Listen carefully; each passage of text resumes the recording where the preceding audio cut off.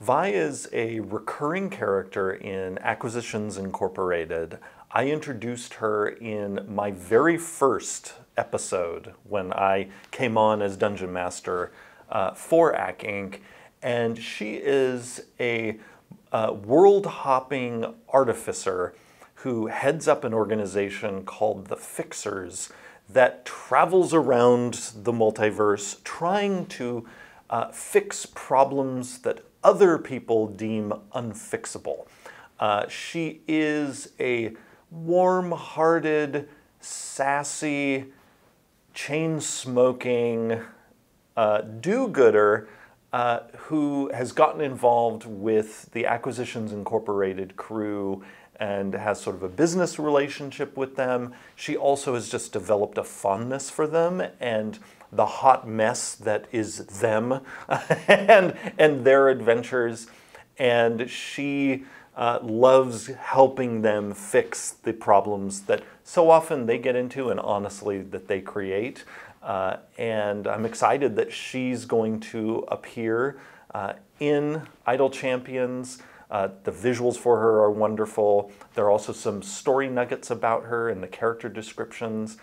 You'll learn, and we've alluded to this in AC Inc., that she's originally from the world Eberron, and she is able to hop from one plane to another and one world to another because of an aberrant dragonmark that she has. She hides it, it's on her back. I did in one episode of AC Inc., I alluded to it when she faded into view at one point and they saw this sort of red sigil in the air for a split second. That was actually her aberrant dragon mark, and that's what causes her to be a planeswalker. And she uses that ability to not only try to fix the unfixable, but also actually to sort of redeem her past, because part of her deep, deep past is she was a part of the engineering crews that made many of the weapons of mass destruction that were used in the last war in Eberron. And she has such deep regret about her involvement in that war that she's now dedicated the years of her life since then to make things better in the multiverse. Vi, in many ways, is a tribute to one of my grandmothers.